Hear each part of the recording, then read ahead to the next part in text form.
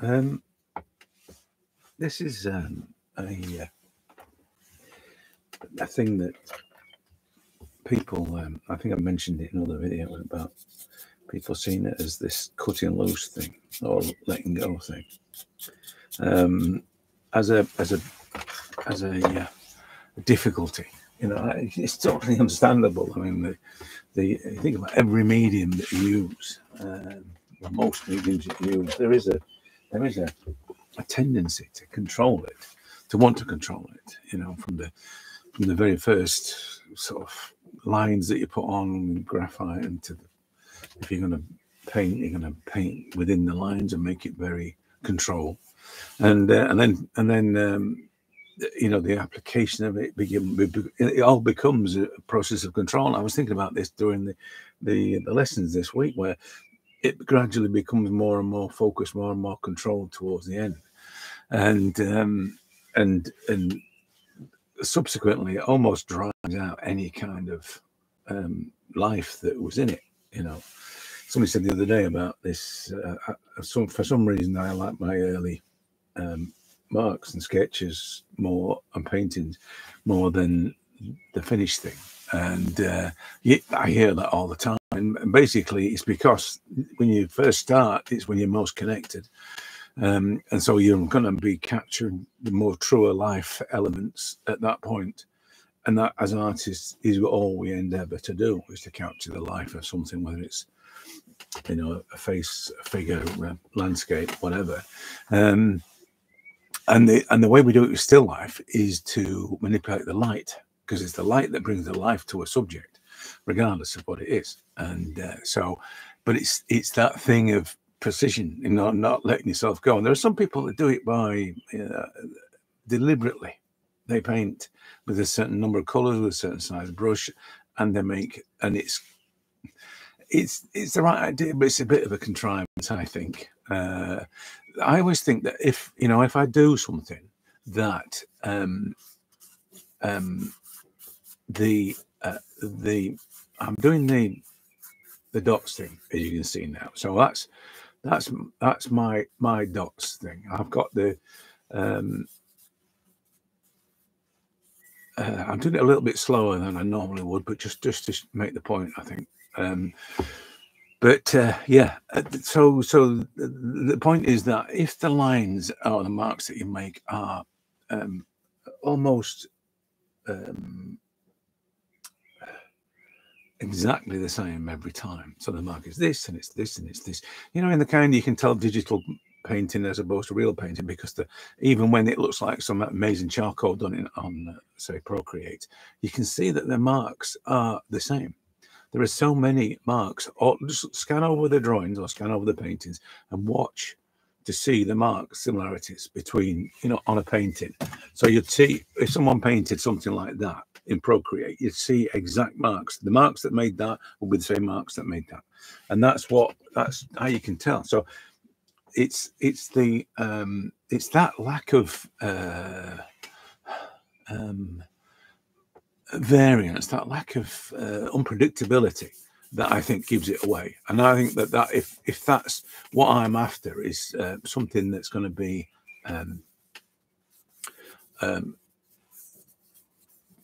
I suppose unique and pure. I always sort of think of it as this pure thing. I don't think it's the right word to use, but I always think of it as something that's got to have that essence of ambiguity, and it's a tightrope between. I did write this quote about it being a tightrope between suspense and success. It's like, you know, the sort of anticipation that you feel because it may not work, you know. I think you've got to be on that, but you've got to be on that edge. You have to be there. But the bottom line is that there is you have nothing to lose and everything to gain with this. So just, you know, letting yourself make marks that are not controlled and seem random, and against any kind of thinking that it's got to be precise and all that sort of thing. To let yourself make marks, to let yourself go to do that, especially with charcoal, because charcoal is one of those mediums that there's an element of serendipity with charcoal. There always is. It's always like, particularly when you use sort of homemade stuff. Is it going to work? Is it not going to work? And is it going to make the mark dark enough, or is it going to, if it's going to, when you make marks and all of a sudden it changes in the way that the mark becomes. I mean, obviously this is control, but you might make a mark that all of a sudden is no longer as thick or as dense as it was. All kinds of reasons. I say, if you're within control areas, then obviously you're controlling the direction, the flow, the attack and the pressure and all that sort of thing. But if it's in that moment of initial investigation, then chances are you're not considering too much those things. There, for instance, that was those are controlled marks, because I was thinking about pressure, velocity, and attack there, but not always. Or sometimes there are this, like I said last week with the video, but I think I mentioned about the way that the lines meander, and all of a sudden you find a point which you want to exaggerate, and that, as I said, is partly contrivance and partly the letting go of the charcoal for a few minutes. For a few seconds you let it meander, and then you trigger it. You pull the trigger and make the mark. But the thing is that in between all that, if you're trying to control it in between all that, in between those lines that were just you kind of, as I said, feeling your way around, then you don't get anywhere with it. You have to let it go. You have to let it really, like I say, meander across the paper, and then, as I said, when you find the point. Now, the consequence of that for me is that I get this flow of lines. So, and I said this early on when I was figuring it all out about. I like to keep the charcoal on the paper for as long as possible, because it brings something that's like a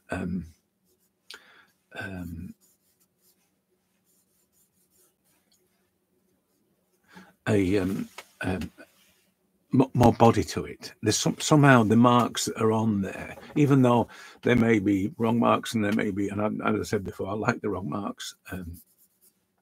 There is something about the extra lines that appear, the extra tones that appear, that become probably absorbed within the tones. This is the thing about people who say to me, how come you don't use a rubber that much and all these initial lines are gone? It's because they get absorbed. It's the hierarchy of that thing about when you draw and you work through a drawing, suddenly the marks that matter, that become darker, they become the dominant lines, and all the previous lines, which were just your initial sketches or scribbles, they get absorbed visually. They don't necessarily get really absorbed, but it's a hierarchy, a visual hierarchy of the marks. But it's partly that with the charcoal, and it's partly because I think the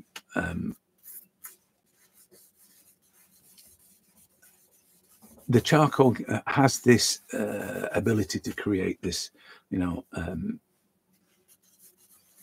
body, more of a tonal sort of thing, that has all this. So, and you can see some of it in there. As I'm pushing this charcoal around now, this charcoal is not a particularly good piece of charcoal. It's scratchy and it's dusty, and it's fragmenting as well. I can feel it sort of falling apart underneath when I'm putting pressure on it. But it's also got this added.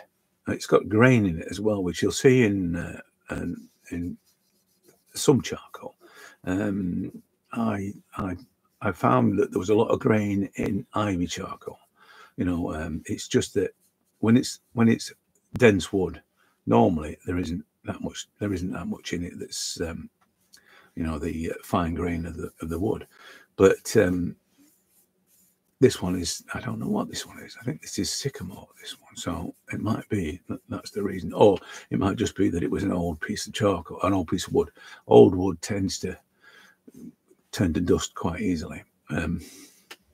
But as I said, the letting go thing, which is everybody has problems with it, because you know you've got this pressure on yourself to perform, to sort of do a great, you know, even if it's not somebody else's pressure, it's going to be yours, and it gets in your head, and all of a sudden, you know, you're wanting to perform in a certain way. You know, produce something that's to a standard that you think it should be. And so that goes again. It goes so immediately you're wanting to control the outcome for that very reason. You can't possibly just have a blast and just scribble all over the thing and it work, because it won't.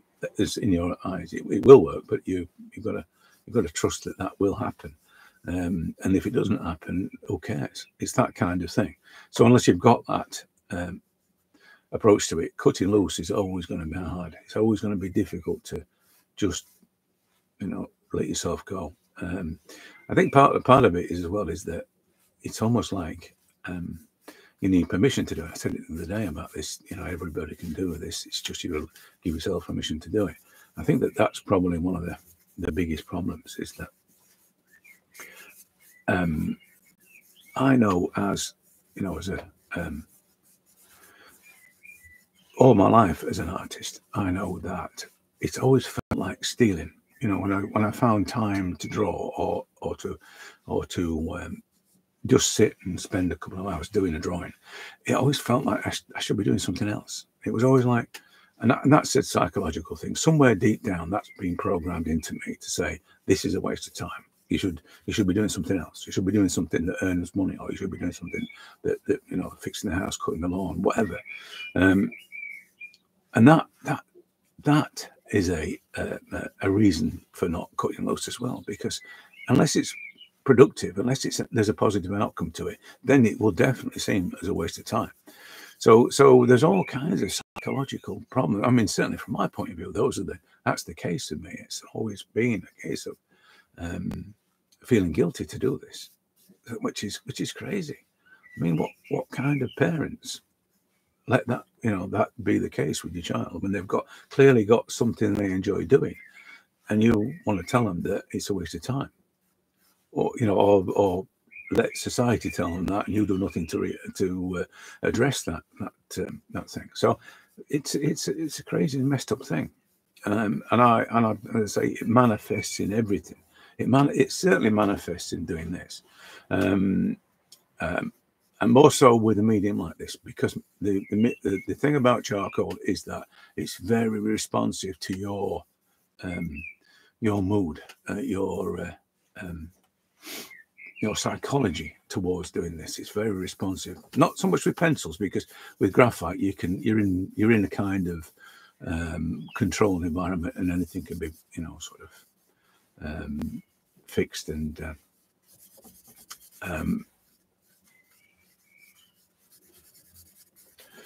made to look, you know, like an acceptable outcome. You can do that with graphite, because you've got infinite control, and it's easily fixable as well. So it's just more so with charcoal, because the lines are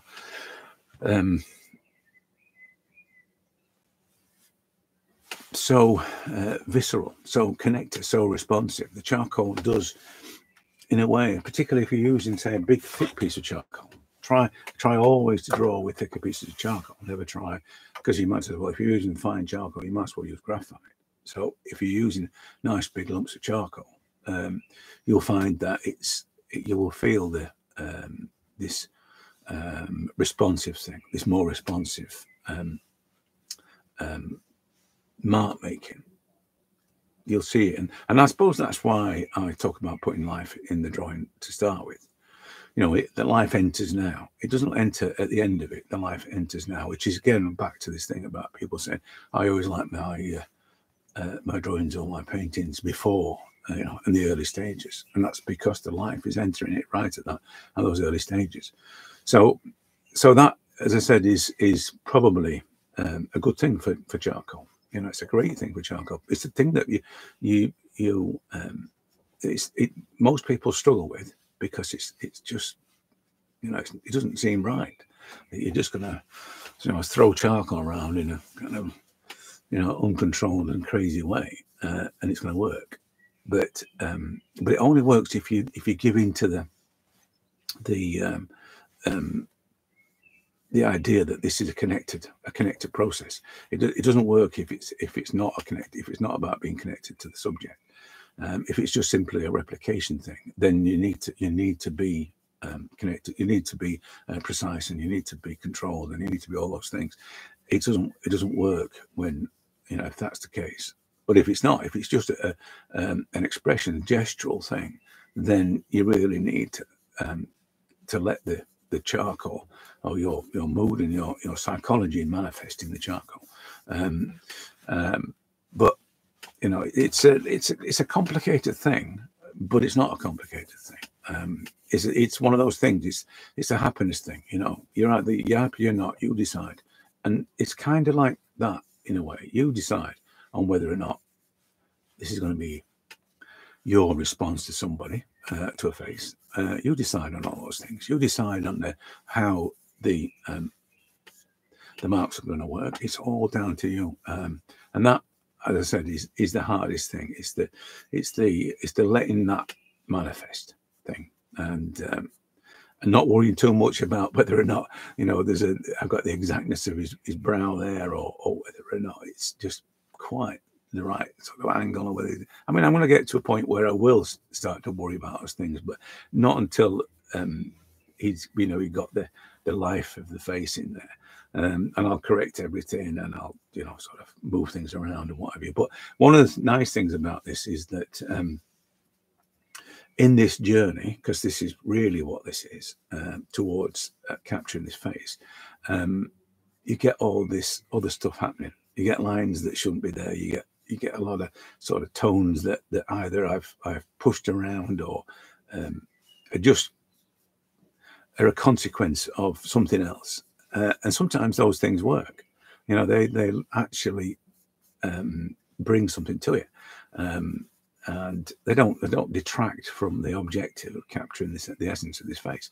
And that in a way is the serendipity thing I talked about with charcoal, because there is a lot of that. If you're connected and you're doing you're allowing the thing to be more responsive, then there is going to be a lot of marks that imply and suggest as opposed to illustrate, and that for me is the big thing.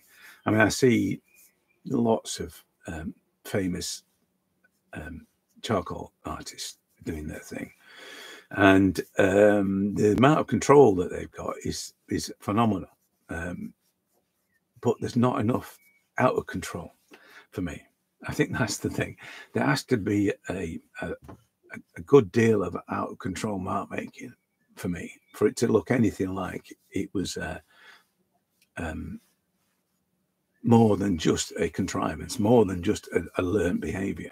Because that's one of the things these charcoal artists have spent, as I said before, thousands of hours rehearsing, practicing, whatever you want to call it, and it's inevitable that they're going to produce something that's great.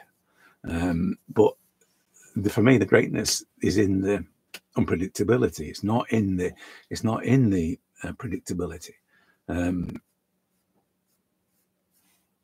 From a personal point of view, it's always going to be about, I didn't mean to do that, but look how good it is. You know what I mean? It's that, and I've said it before, but I just like the surprise element of it. I just like the idea that it actually worked out. You know, it actually I'm pleased with that. You know, and I'm pleased with it for the right reasons. I'm not pleased with it because it's met some criteria, which is another another issue, because that's locked into the why can't you just let go? Because it has to be as good as so and so's, or it has to be as good as as I want it to be. And sometimes you never know how good you want it to be, and that's another issue, So your how you decide on your success or not is another one of those entanglements of conditioning and exposure to whatever words or images that you come across, whether it's deliberate or not. So I'm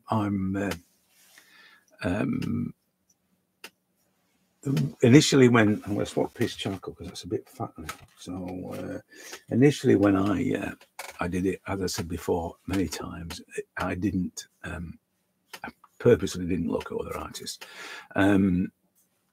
So I did start with, to be honest, and thought, Christ, this is going to be, pardon my French, this is going to be a bit of a struggle because you just can't get it out of your head.